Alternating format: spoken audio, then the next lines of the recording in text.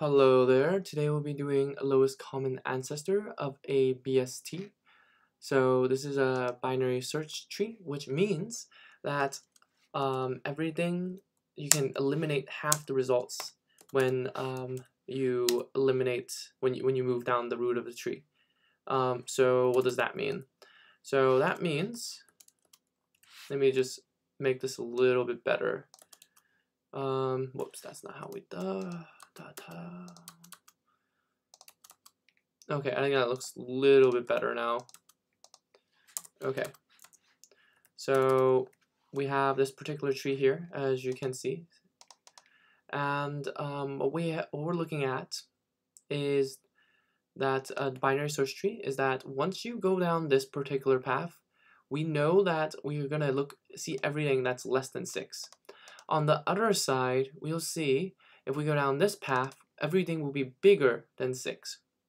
So if we're looking for the lowest common ancestor, suppose that we're looking for 2 and 8, right? The lowest common ancestor is between this tree here, it's less than 6, and it's greater than 6. So this splitting point is where we have, this is the lowest common ancestor. Now let's try something smaller. Let's try 3 and 5. Of course, we can see from our perspective is that 3 and 5, the lowest common ancestor is 4. But so how do we go find that? So if both P and Q is less than 6, well, we then this is a common ancestor, but it's not the lowest common ancestor, because we can go left and we could see if this is if there's a lower common ancestor. So looking at 2, it's a common ancestor of 2, 4, and 3, 2, 4, and 5.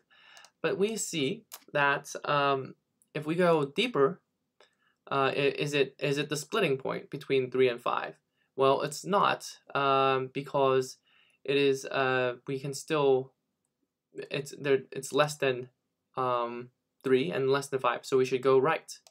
So eliminating half the results, 2 and 0, and eliminating 6, 7, 8, and 9, we're left with 4, 3, and 5. So with 4, 3, and 5, what we see here is this a split?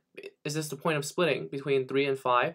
If it is, then that's the lowest common ancestor, because that's where we can split these items. This is where the split happens, and we cannot find a 5 on this side of the tree, nor can we find a 3 on this side of the tree. So this is the lowest common ancestor. So so lowest LCA is where the root splits between P and Q. Another thing we need to check is if they're equal, right? So if this is the 4 is still the lowest common ancestor, it's split between P and Q, split or equal between P and Q, and that's our answer. So let's check this out.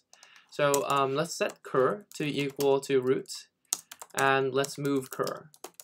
So while cur, we can move if both items.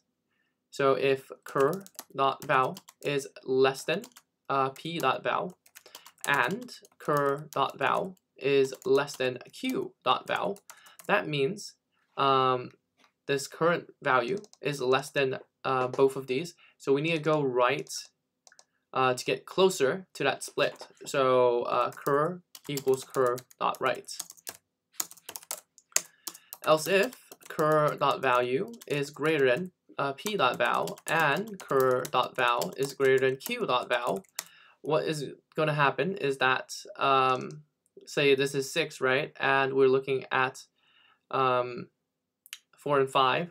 So we need to go left because current value is greater than both of these values. But we need to find that splitting point, so we need a smaller item, which is 2. So cur equals cur.left. So we can find that so once that happens, we have found the splitting point, so we can return cur. And that's all for this particular problem. Let's run it. And submit.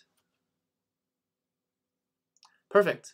And that's how we solved lowest common ancestor. So the concepts here that we need to learn is a binary search tree, what that actually means for us, and how the elimination of half the results can bring us closer to the splitting point between our P and Q nodes, and that the splitting point between the P and Q must be the lowest common ancestor, because if we went to the right side of the split, we cannot find left side, the P, or if we went to the left side, we cannot find what's on the right side, the Q. And that's how we know that that's the lowest common ancestor, and that's how we seek for the lowest common ancestor. Well, if you enjoyed this video, like and subscribe. If you have any questions, comment below, and don't forget to subscribe. I'll see you in the next one. Thank you. Bye.